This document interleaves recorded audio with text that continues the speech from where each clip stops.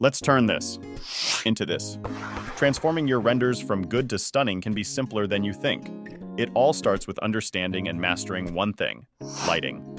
Look at our starting point. Notice the shadows? Sharp, almost too precise. Real-world lighting isn't usually this harsh. In reality, light doesn't come from a single unchanging source. It's dynamic, filled with subtleties and nuances. Take a look at the improved version here. The shadows gently fade, blending seamlessly into the light. Lighting in Blender offers endless possibilities, and while this trick isn't the be-all and end-all, its effectiveness is undeniable. Ready to see how it's done? First stop, the Shading tab.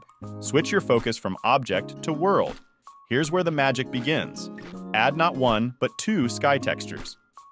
Set the sun rotation to match your scene's vibe, but keep one a couple degrees off. Here we have 30 and 32. It's all about creating depth. Dial down both textures' sun intensity to 0.5. For sun size, think contrast. Set one to 5 and the other to 1. Adjust as needed to fit your scene's mood. Next, grab a mix color node.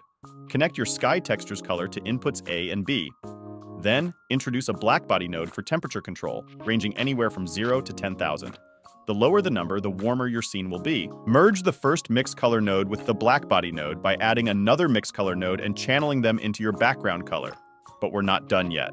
For that extra oomph, incorporate a light path node, a mix shader node, and another background node. Connect both the backgrounds to the mix shader and the glossy ray on the light path to the FAC on the mix shader. This will make the world more reflective. Select a hue for the second background color that complements your scene, and connect this setup to the world output surface. And there you have it. Remember, this is just a glimpse into enhancing your renders with lighting. There's still a world of options out there like compositing and additional lighting setups. More on that next time. Don't forget to like and subscribe to see more videos like this. Leave a comment if you need any help or if you enjoyed it.